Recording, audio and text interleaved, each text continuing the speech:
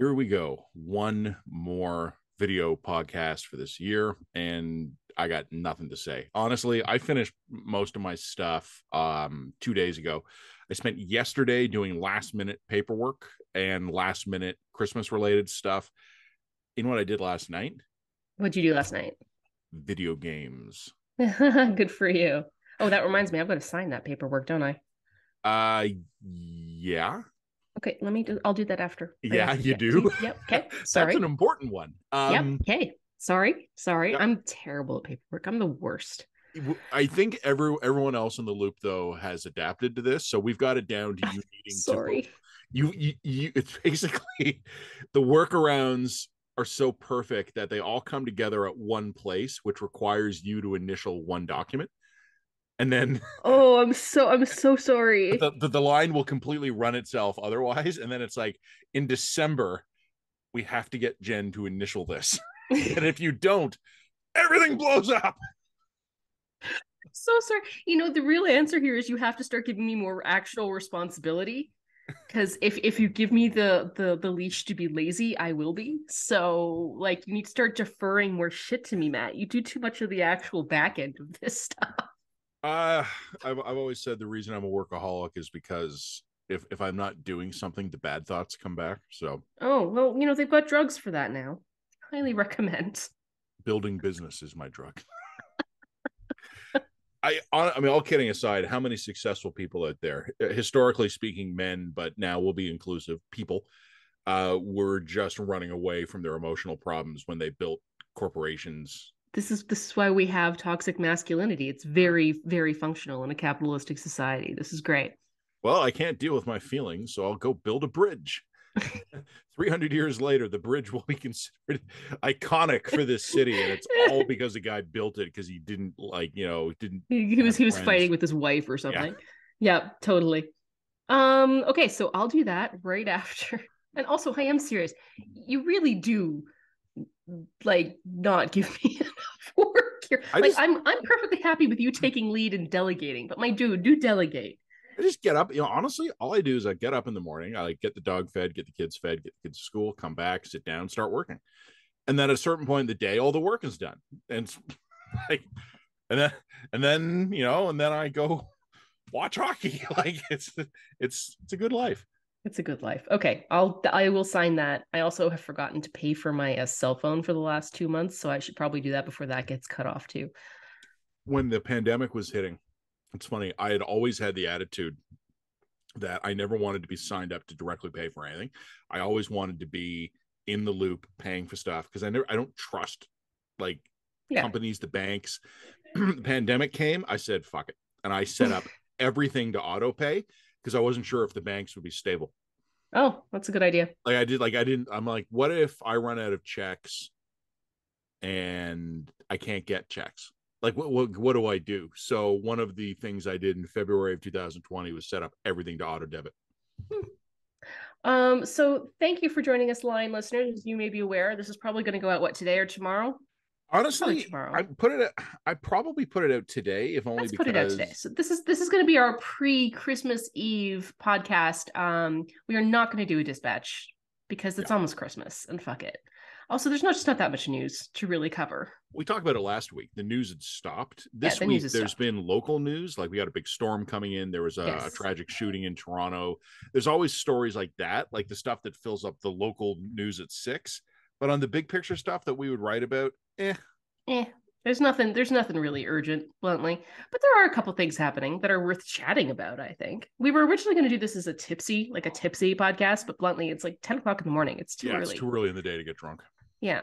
Wait Also, an hour. so let's do the really Canadian thing and let's start talking about the weather. I don't know about you, but you and I have noticed this that because of climate change and the weird shifts in the jet stream, it seems now that Calgary and Toronto are polar opposites of one another. So either Yeah. we're minus 40 and dying, and you guys are like +2 and in this beautiful quasi-tropical Christmas, or the total opposite has happened. We're like 0, and you guys are receiving the ass end of some kind of nasty 3-week long blizzard.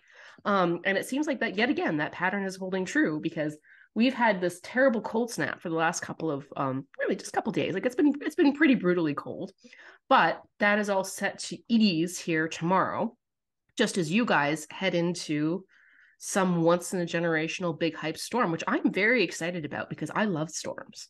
When I woke up this morning, it was +6 and rainy. Mm-hmm. It is now driving snow -5, feels like -15. But like that's pretty impressive. That's an impressive shift. I mean, I've been watching all the satellite images and how the pressure shifts. I love this stuff. I eat it You up. could see it coming too. Yeah. Toronto was right in the there's like a weird swirl hook thing coming through Yeah. North America, and Toronto's like bullseye for it. Which almost puts you in the eye of the storm in a weird way. But Kind of cool. It kind of almost looks like a weird winter hurricane that's forming over land. So you have like this warm water, this warm moisture that's feeding into this current, and it's hitting against this crazy polar vortex, and it's all swirling right over over Toronto. It's fascinating. I'm like, super into it. There's like 20-30 foot waves on the Great Lakes. Crazy. Like that doesn't happen. No. Yeah, I mean, look, talking about where the jet stream goes now, Calgary and Toronto will both get Arctic and Texas, but never at the same time. Yes. So, which is crazy. And like there have been times in the last few years where it's been bitterly. I was telling you the other day, a couple of years ago, we had to actually change some of the infrastructure at our cottage because it was rated down to -30, but now it was routinely getting colder than that. But we'll also have weeks in the winter where it's +4 consistently, and you look at a weather map and it's a system coming right up from Texas, going right through Ontario into Quebec. Yeah. Well, I was out running errands last night and I noticed hydro trucks staging all over the place and just put themselves in big like retail parking lots and things like that. So they've put the hydro crews out there. I don't think it's the snowfall people are worried about for Toronto. I don't even think it's the cold, because it's going to get cold fast, but not unusually cold. It's the 100-kilometer-an-hour winds that we're worried about here. Understandably, because that's pretty brutal. You get winds, like what kind of winds do you get? Yeah, we get crazy winds. There's a reason why the south of Alberta is basically the wind belt. We have a ton of wind farms down there because you get basically it's flat land right next to the mountains, right? So you just get. It's why also this whole area is. I mean, if it were a bit warmer, we'd get tornadoes, but it's not warm enough for that usually. So we do get the occasional tornado, but not like they get in the States. Did you ever flirt with the idea of being like a meteorologist? Oh my God, yes. There's nothing I want more than to cover. That once. You want to stand in a hurricane and I want to do the hurricane reporting. Yeah. Like maybe the line can send me down to a major hurricane down in Florida. I want to be like there, camera in hand. Like I love the weather. I'm obsessed. I actually know some guys at Global who do that. So I'm open to do okay, I'm open to doing that, but we would probably need a special insurance rider. We probably would, which is fine. But I also want to maybe I could tag along with some of the Global people. You know what I mean? Like, yeah, I would want to put you with a team of people who've done it before. I don't think I want to be like, and here at the line this week, we send Jen into a Category 5 hurricane with a Wikipedia printout of what to do. So if we can figure out a team that will take you, and we can figure out the insurance. Yes, and I would just write it like as a fly on the wall. Like, what is it like to cover hurricanes? Like, I would eat that shit up. Are you kidding me? I'm into it. I love weather. Anyway, I'm literally sitting here watching the satellite images and watching the pressure bars from Alberta, like watching what's coming into Ontario and be like, what's going to happen? Like, I'm following on storm, like, and I do the same thing in Alberta in summer, because we've got great weather in the summer. So I'm watching the weather patterns and the bands of rain and things like that. Where's it coming from? You know, so I'm into it. I'm super into it. So anyway, it's very, very cold, but it is going to warm up in about a day finally. So the cold is breaking. And we're getting like this beautiful fluffy snow coming down, so it's very Christmassy. Also, I mean, I work from home, and I have a husband who is Scottish, so he doesn't even have what I consider a proper winter jacket. He's like, "Oh, it's cold. Time to get the 20-year-old leather Timberland jacket out." Like, he's one of those dudes, right? And he takes care of all of the shoveling. And I have not left the house in about 2 days. He's gone up to get the Christmas roast. Not me. My friend, you're the more you look, I think your husband and I are very similar. Yes.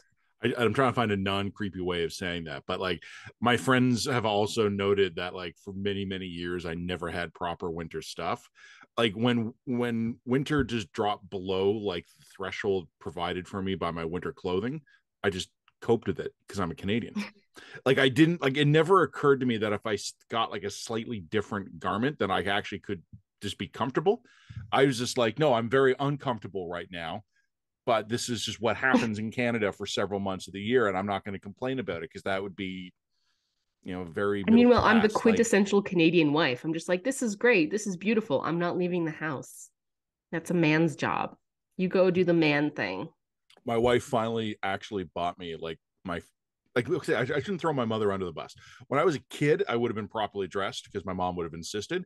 And then like in my late 30s, my wife was like, I'm getting you a proper winter coat and a proper hat and proper gloves. I remember like the first time I wore it being outside, I'm like, this is great. So maybe I just need to like force a proper jacket on my husband.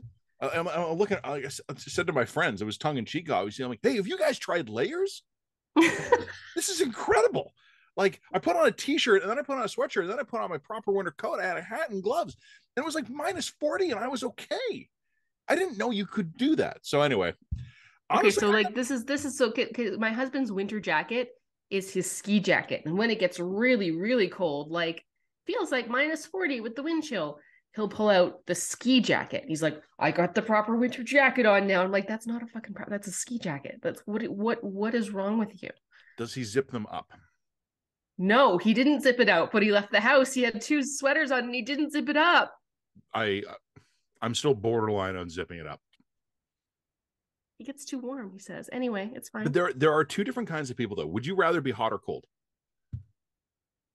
Oh, see, it kind of depends. I don't mind the cold very much, to be honest, but I do think that, if you just look at like women are smaller. Like we're just smaller. We don't have the same capacity to deal with the cold that I think most larger men do. Right. So I will notice that even in a normal temperature, my toes will be cold and I'll go snuggle in with my husband and he'll be like, how the fuck are your toes cold? Like we don't have that. Like we just physiologically, I don't think that a woman of my build has quite the capacity to deal with the cold in the same way that my husband does. What idea bothers you more? Minus 40 or plus 40? I mean, I've dealt with both. Mm-hmm. I've dealt with both. I think Oh, that probably cold is better because you can always adapt better. Whereas, when I was in Abu Dhabi and it was plus 40, plus like 90% humidity, you literally can't walk outside in that. I've almost passed out several times. Like you're stuck inside in air conditioning and there's just nothing to be done. see, something one of my American friends will never understand because she's not just from the States, she's from the South, is how like she's up here for work occasionally and it'll be like -2 and we'll leave a restaurant and she'll be like, "Ugh," and I'm like, all right. Like this, and she's like, you're not even putting your coat on. I'm like, no, -2 feels good. Yeah, Like minus two is nice. for a couple of minutes, like, yeah, I'll put a coat on eventually, but there's something nice about stepping into like a crisp, cold Canadian night. Yeah. And you know what? Like you'll freeze to death eventually, but like just that For couple 20 of minutes, it's not seconds. a big deal. Yeah. It's not just that it's not a big deal. It's nice. Like I enjoy stepping outside Well, plus you on gotta on remember on a the winter the, night. the bodies acclimate, right? Like you do acclimate. When I was living in the Middle East, you did acclimate to like plus 50. Now you didn't acclimate in the sense that you could go outside in plus 50 and not die, but I mean it did mean that plus 36, even plus 40 was a manageable temperature after a while. Your body does adapt to it. Same thing in the cold, right? Like when you live in Canada, I do think that you do become more tolerant of the cold after a year or two of it. I need to talk to some friends of mine who are immigrants from warmer climates, India, southern United Mm-hmm. States, Middle East. They say some of them say yes, some of them say no.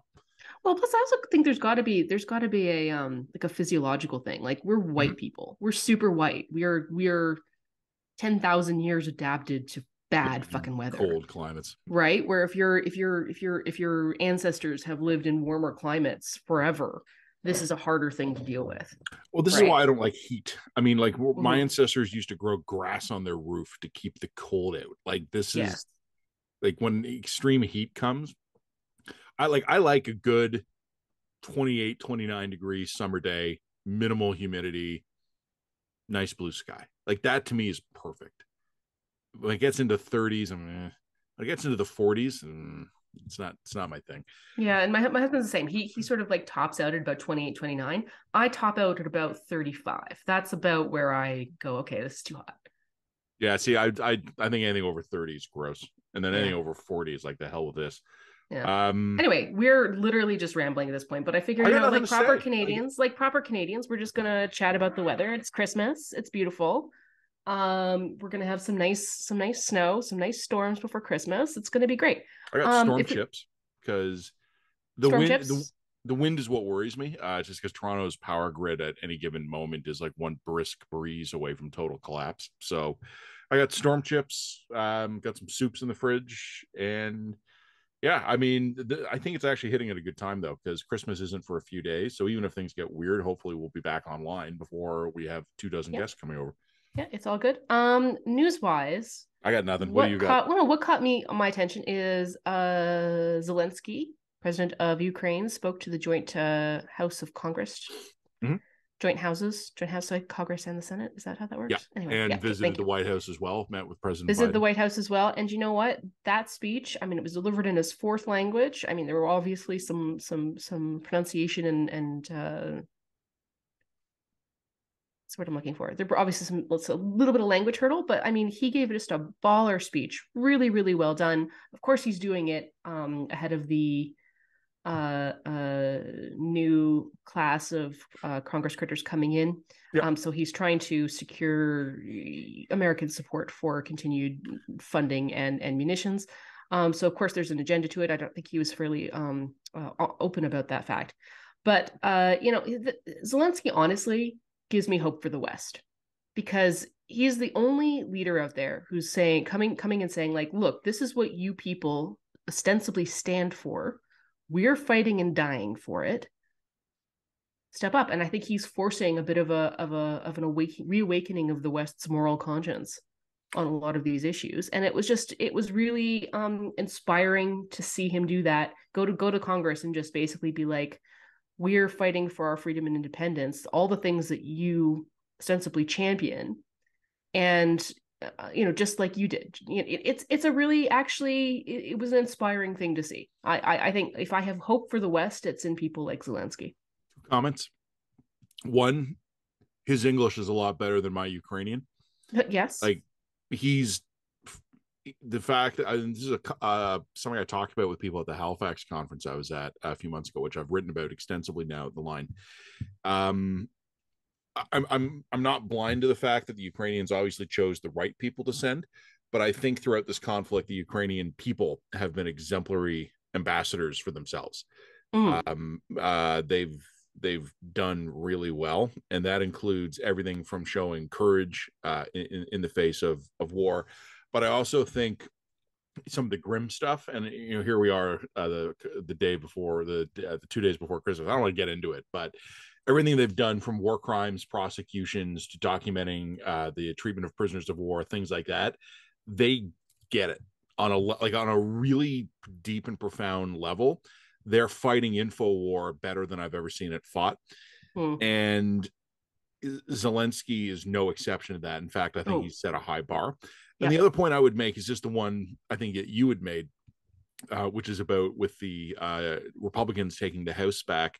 Again, with info war in mind, kind of this domination of information cycles, not just social media, but obviously a lot of that. One of the things that I think Zelensky was doing in Washington is giving Democrats and sane Republicans social media content to use to keep the nutters at bay. Of course. Because the next time some Republican starts going, we have problems in our country. Why are we giving the Ukrainians all these missiles? Or even worse, starts Steps. like basically parroting Putin propaganda, Mm-hmm. because we know that the far right is very much entrenched with Putin's sort of weird religious nationalist project. They've got those clips of Yeah. Zelensky at Congress saying the stuff. And And there was some really, really good clips that he got in there. One was, of course, I think the top line of this was like, look, this isn't charity. This is an investment in your values and your worldview. And of course, that's meant to mitigate legitimate criticisms that Ukraine is corrupt as all hell. So of course it is. yep. So that was very, very smart. and just tying his struggle and his country's struggle to a sort of a broader West versus East kind of conflict, I think was bright. That was smart. I'm Googling something right now, so forgive my divided attention. So thus far, up until a few days ago, so this wouldn't include the latest arms shipment, which was about $2 billion. Total American commitment to Ukraine in terms of direct cash support and also military equipment transfers is about $50 billion. That's a lot. Like, that's a big sum of money, but it also is pennies on the dollar, considering that for $50 billion, the United States has militarily destroyed one of its great geostrategic rivals. Absolutely. And not sacrificed any of its own troops to do so. Not one dead American, and the Russian Federation's military has been obliterated. Yep.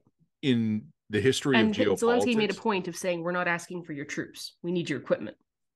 That was also smart. In the history of geopolitics, I don't know if there's ever been a better investment. Yeah, a better return on investment than destroying the Russian Federation's ability to wage war for $50 billion. Bargain. If we could spend $50 billion and completely cripple the Chinese military for a generation, in those terms, we'd go, good deal. Yeah. Let's write that check. Like, let's spend $50 billion and buy a generation of military security on one of our major fronts. We didn't mean to do it. It wasn't intentional. It wasn't our brilliance or wisdom, but it's what we've accomplished. Yeah. So, hey, like I said, pennies on the dollar. We're wrecking the military machine of one of our great geostrategic competitors. Merry Christmas. So there's that note. The other one that got my attention this week was the terrible, cringeworthy Theresa Tam calls Santa Claus. The Twitter was all over this because, of course, it totally drew all of the anti-vax people out of the woodwork. Obviously she was criticized for encouraging kids to get vaccinated. Whatever. My point on this is just from a communications point of view, two things. One, Theresa Tam is not the best communicator at the best of times. Nobody wants to see any more of her at this point. People have associated her with the dark days of COVID. Bluntly, she's not a good spokesperson for anything positive or cheery, just by virtue, and that's not even her fault. That's just by virtue of the role she's had to serve in the last few years. But bluntly, she's also just not a great communicator. I mean, her grasp of, or like her fluency. She's not great at English. Like, you know what I mean? Like, she's fluent, but she doesn't communicate naturally. That's right. That's exactly right. And I know the irony of me saying this while I'm stumbling over my own words. I'm like, English, you know what I'm saying here, right? Yeah, exactly. So the irony of that is intense. Anyway, of course, so if your communication was to children, why are you sending this out on Twitter? That doesn't, like, just from a straightforward. How many parents in the country are like, come on, kids, gather around. Let's gather around my Twitter Canada's account. Latest tweet. Yeah, exactly. Like that makes no sense. Twitter is overwhelmingly sort of a 30s, now 40s probably medium. That's where the demographic is, and parents are not going to like be showing their kids Theresa Tam's tweet. So it was very much the wrong platform to be attempting something like this. If she had tried this and like done this commercial where she's talking to Mrs. Claus about what you need to do, blah, blah, blah, blah, she really should have put that on like Nickelodeon or some kind of CBC Kids channel. You know what I mean? Like, it wouldn't have been, but to put it out on Twitter made no sense. She's the wrong spokesperson for it. And also part of the message on this was, oh, when you're having your Christmas or gatherings, open your windows and doors. It's like, it's fucking -30. No one's opening their windows and doors. Get a grip. No one's like wearing masks anymore, man. Like, it's not happening. And this is the least persuasive argument and actor and platform to try and get that argument across. So just from a straight strategic communications perspective, it was terrible. And then you actually watch the video and it's the most cringeworthy thing in the world to watch. It's genuinely awful. So this thing got ratioed to shit. And then of course this is followed by Omar Alagraba, Transport Minister. Yeah. Yeah, and I know I'm mispronouncing his name. I'm a bad person. I'm sorry. Allegra, I think, but Allegra. I'm sorry. He now is doing this thing where he's like, trying to give Santa Claus permission to fly through Canadian. Government shouldn't do cute. Can I just say this? Like, I want this government to stop trying to be cute. I want all of like, and it's fine when the civil service does it. Like, okay, I've got no problem with NORAD tracking Santa. That's fine. But politicians need to stop trying to be cute. They're not funny. It doesn't work.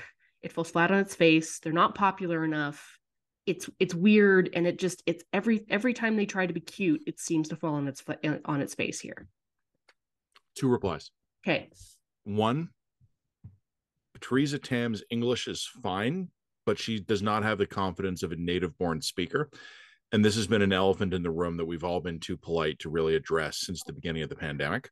Yes. I don't know if it really made a functional difference in her ability to do her job. Oh, I'm sure it didn't. I'm sure that it made no difference at all. But I think, well, I mean, let me just say this. Communication is not part of the job. Fair. And I understand, like, you would never, I don't know who she beat out for the job. Like, I can't go, she was clearly the most qualified person. I don't know, maybe she was, maybe she wasn't. I can't speak to that. But what I can say is that I think you and I have talked about this a lot throughout the pandemic, and I know it seems a little mistier in memory now. Our public facing communication throughout the emergency was terrible. Yes. And it was at almost every level. And also at the provincial level, the federal level, like, yes, this was not just Theresa Tam's fault. No, it wasn't. But I think she was a particularly egregious example. Yeah. And people will immediately challenge that. And they'll go, "What? She's been replaced because she's not a native-born Canadian, or English isn't good." No, I don't like the idea of that either. And I understand why that idea turns people the wrong way. Yeah. But I think we should probably consider the fact that, you and I talked during the pandemic about what they needed in the public health departments everywhere is someone who could listen to a Theresa Tam, listen to a, I'm already forgetting the name of the woman in Toronto. The one, Dr. DeVries or something, I don't, whatever. Who could like listen to it all and go, okay, so what you want to say to the public is this. Yeah. Like, they actually needed a communications professional to help them refine their message in a way that was palatable to ordinary people. And this is the opposite of what we need in almost every other area of government, where everything is too scripted. Yeah. It's like the overwhelming majority of government is just scripted and message controlled into nonsense. Yeah. But then there's this other department in government that has no messaging strategy. And in the case of the federal level, has a woman who's not a native English speaker doing scientific jargon without even average. I must also not totally get her off the hook. There were also times during the pandemic where she was turned out to be flat wrong. They all did. Masking being the obvious one. And she was saying things like, well, we're worried about, the virus getting in through the eyes. Like people won't wear the mask correctly. Like, you know what I mean? Like, so she lost a lot of credibility right at the front with the mask flip-flop. And I mean, we wrote about that at the time. But, I have no problem with her being the forward-facing messaging when it comes to pandemic stuff. But this is just an example where this wasn't necessary. This wasn't like some urgent communication. There were, the whole package from the actor you chose to portray it to the scripting, like this, it was cringe. It was just pure fucking cringe. And it was just the wrong audience there. That was my second point. Yeah. Actor. You could have hired an actor. Get an actor. You could have, and I think throughout the pandemic, like I was saying to you before, we could have had better communication strategies like throughout. And again, this is not just aimed at Dr. Tam. This is like the City of Toronto announcements sucked. Yeah. Eileen Davila, that's her name. I mean, oh God, Ontario's guy, whose name I'm also blanking on, the guy who was before Kieran Moore, was just notoriously bad. What these people are, and I say this with love because I love nerds. I love nerds. I'm one of your people. Yeah. Most of us aren't good communicators. Yep. The fact that I can host a radio show and still be a space nerd makes me very unusual. Yes. And you needed people like that in the loop. And what you would kind of get is people at a press conference, you got a freaked out population, 40 million people tuning in to find out. And what you get is, well, there's, the confidence bars are pretty wide on this one. And, it's hard to draw any conclusions, but, somewhere between 1 and 100% of the population will be dead. They're gonna say, okay. Um, what they could have done with this ad in particular, like for whoever's idea it was, what the Canadian, you're bang on. The Canadian public does not want to see more of Theresa Tam. Well, unless Get like Ryan Reynolds to do it. no, exactly. Like no, unless of course Ebola is has mutated and is about to like take over and kill us all. Theresa Tam is probably the right person for that message. Stop threatening me with a good time. Like No, you're right. You're right. If hire Ryan, perfect. Yes, Ryan Gosling. Ryan Gosling, William Shatner. He's Yes, 90 years old. Get brilliant, Captain Kirk to good. go and talk to cast Captain Kirk as Santa Claus talking with like Austin Matthews. And Like then that way, if it's cringe, it's it's smart. self-aware, ironic kind of cringe. You know what I mean? Yes. Like it was bad. And, It was and bad. like you don't think you could get like Geddy Lee, Doug Gilmore, and some francophone I've never heard of to do like a PSA? Like, Yes. stop it. Don't ask Theresa Tam to talk to Santa Claus. It's just yeah. And I Anyway, remember, I don't have anything else really to add to this, but well, we were like saying last week.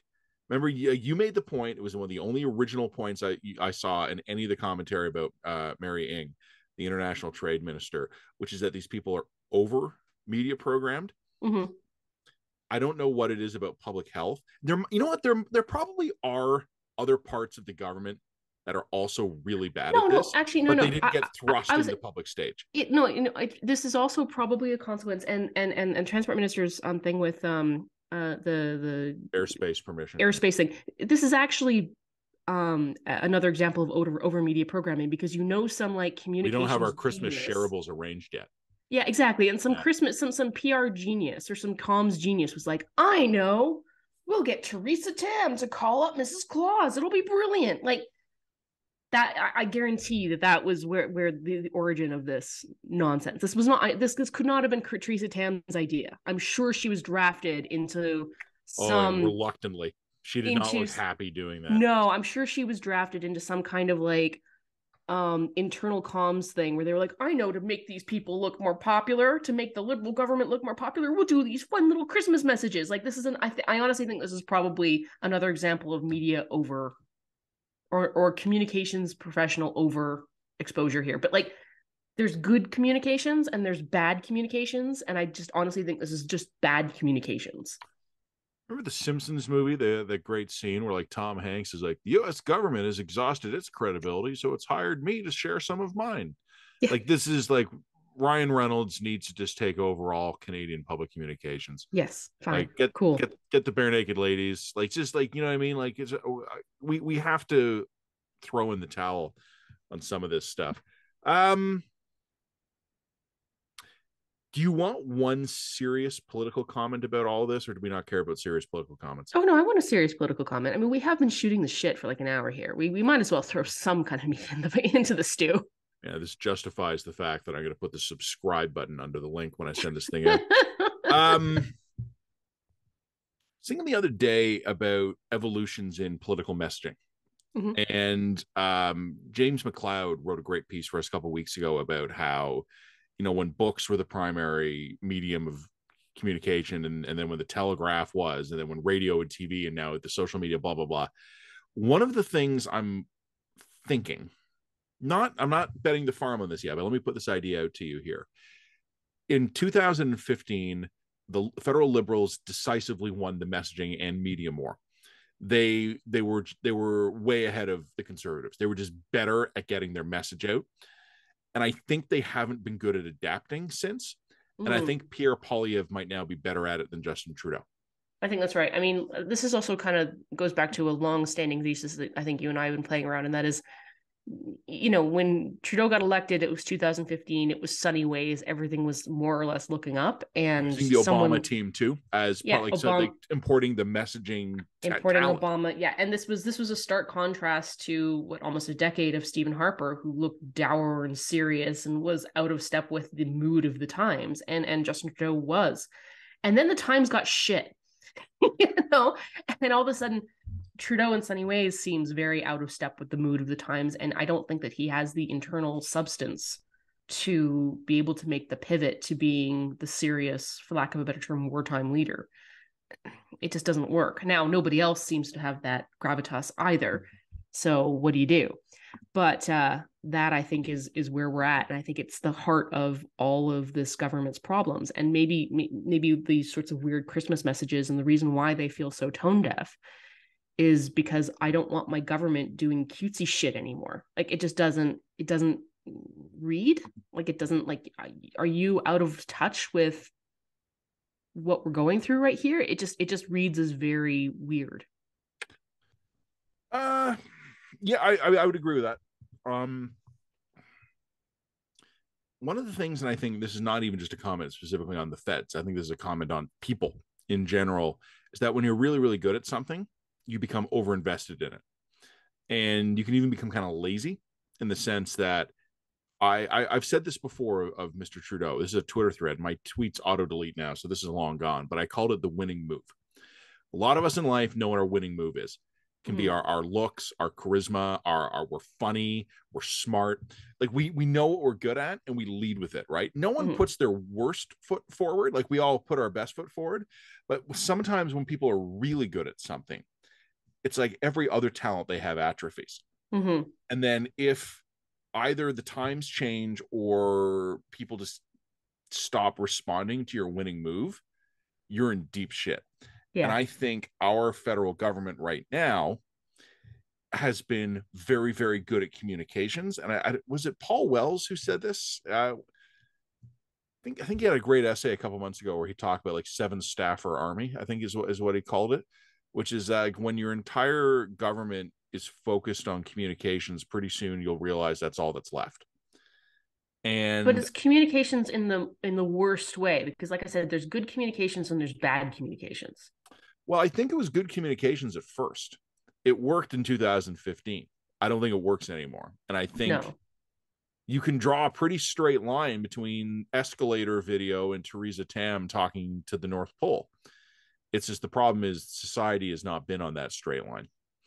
And you get a guy like Pierre Poilievre who's doing different kinds of videos. I know everybody mocked his videos, right? The metrics but they worked. Were really good. They fucking worked. They were good communications. I mean, the voters will ultimately decide. That's fair, yes. But here's what I would say is like this is the difference between good communications and bad communications. That good communications, by definition, has to be in touch with where people are at and be able to bridge the gap between what you're trying to communicate and where people actually are. So that's why I'm saying good communications is, yes, we needed some actual communications professionals in the public health offices helping them to craft messages that would connect where people were. There was a real lack of communications here. And the problem with this government isn't a lack of communication. The problem of this government is a lack of good communication that is in touch with the people, for lack of a better term. And that's what's creating this vacuum that's allowing populism to just take off, because everything coming out of this government just feels so weird and disjointed and out of touch with where people actually are and what their real concerns are, right? And when they do try to hit people where the concerns are, it feels like an afterthought. Oh yeah, we know that inflation's a problem. But really, we're going to regulate the internet and give media companies a lot of money. That's going to be our signature shit for the next, term, right?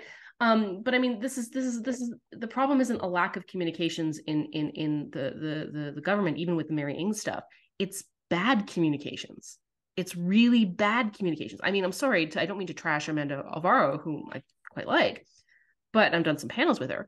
But if she were a good communications professional, she would have said to Mary Ng, she would have protected her principal. She would have said to Mary Ng, shit, if it gets out that you hired me, your friend, that's going to look bad for you. You know what I mean? It's bad comms. That's the problem here. It's not a lack of comms. It's not over comms. It's overexposure to bad comms.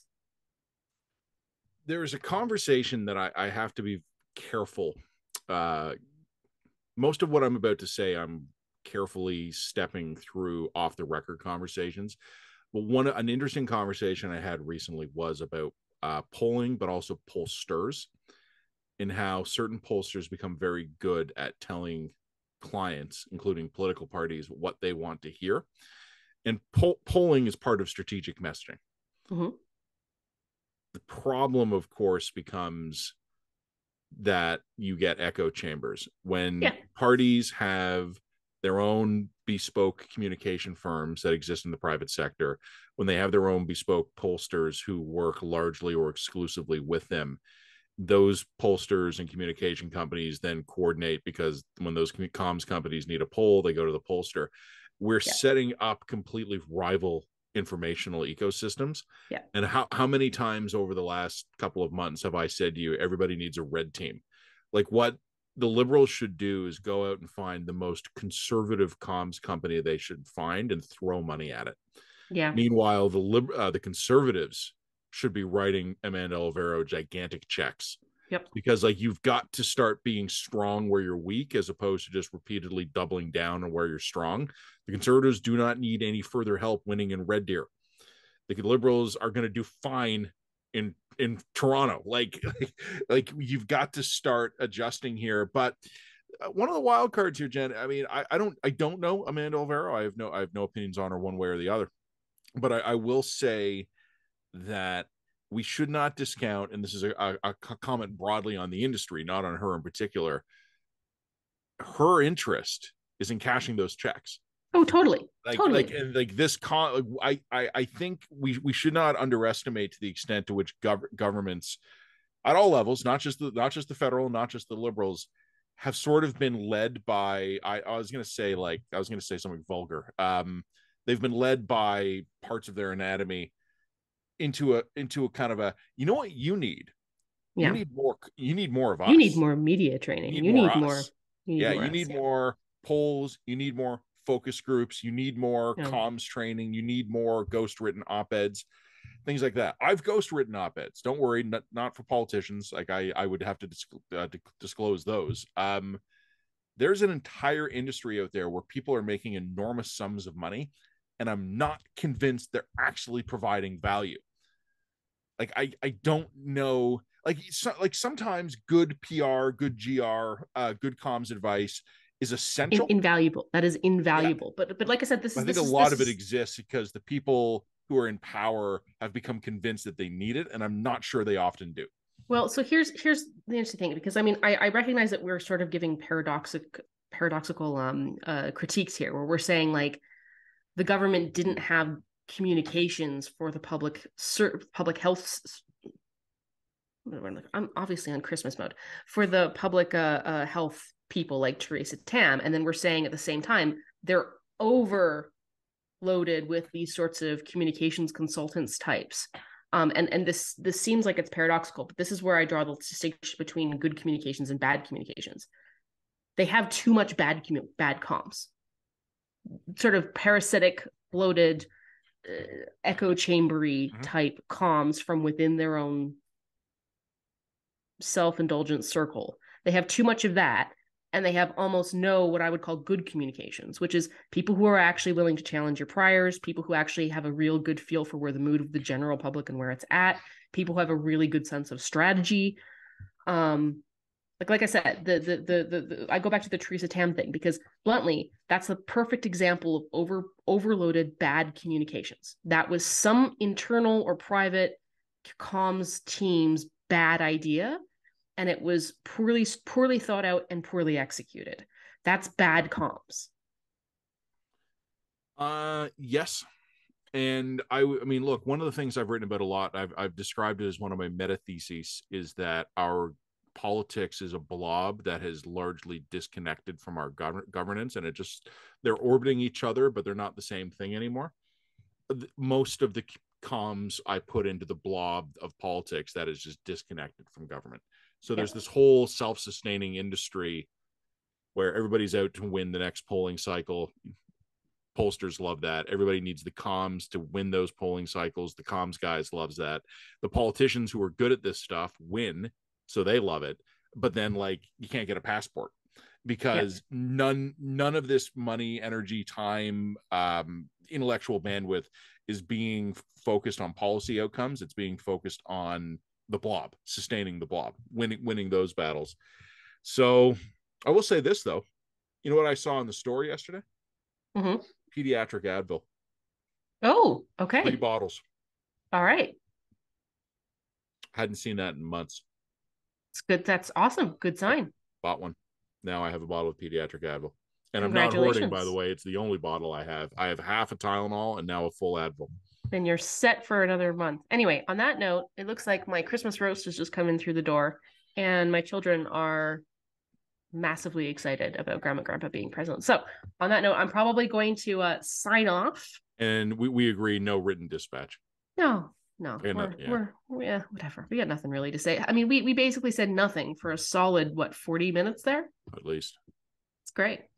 You know what's interesting? What? Readership metrics are down. Oh, of course they are. Yeah.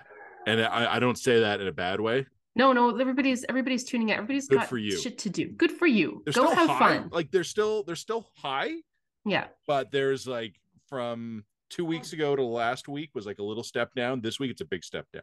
Yeah, of course it is. Go spend some time with your families, everybody. I will encourage people to check out the naughty list next week though, because The it's naughty list is we're gonna come back with a bang. It'll be yeah. great. And then just for the logistics for everybody, Jen, no written dispatch this weekend, but I will publish this video and this podcast as quick as I can. We do have one surprise bonus nice list that we're going to run on Christmas Eve. I asked for 5 of each, and we got 6 really good nice lists. So we're like, okay, we'll keep one as a surprise bonus. It's very Christmas themed. It's specifically Christmas themed. We're going to run that this weekend, so enjoy that.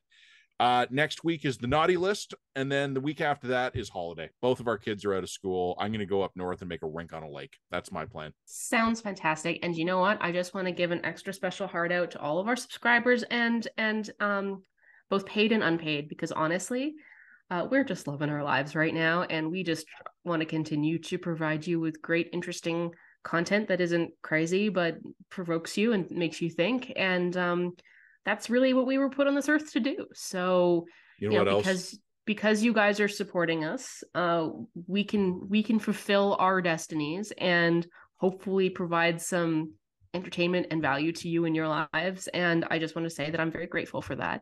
And Merry Christmas to you all. Happy holidays, whatever. And we love you all very much. We do love you all very much, especially the paids. We love you all, but like the paids are especially close to our heart. I will echo everything Jen said. Merry Christmas and a Happy New Year. We've got interesting plans for a year ahead. We've been talking about some fun stuff that we'll be doing.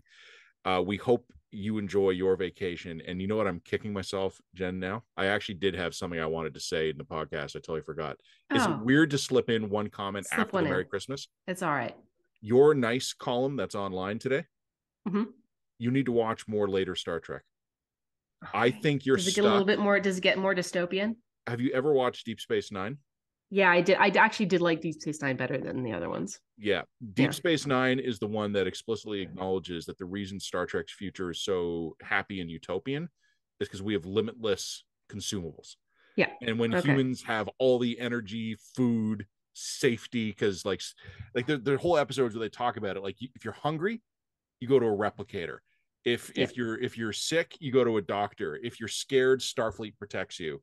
Yeah. When you take all those things away from humans, we become nasty aliens just like Klingons, and we will kill you to survive. So yeah, I think later Star Trek is more Star Wars than you gave it credit for. But and you know what, of all the series, I did like Deep Space Nine better. Probably for that reason. Yeah. But anyway, but Merry Christmas. Merry Christmas. Merry Christmas. Okay, cheers. Everybody. So we haven't decided yet if we're going to do a dispatch next week. We'll see how we're feeling, and we'll see if there's like news. Is there like did somebody drop a nuclear bomb on someone over the holidays? Then yes, we'll probably do a dispatch. Yeah, if somebody gets nuked, we will consider doing a dispatch. I agree with you. I think that, Jen, I think that's the right instinct. Let's basically play it by ear. And if there's news worth talking about, we'll talk about it. If there's not, we'll give people some time off.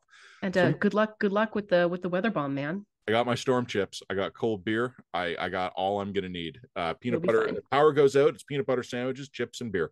If things get really bad, I am expecting live updates. My generator's ready. I got firewood ready. I know. I want images, man. I want like, give me all the info. Put it on Twitter. Hashtag on storm.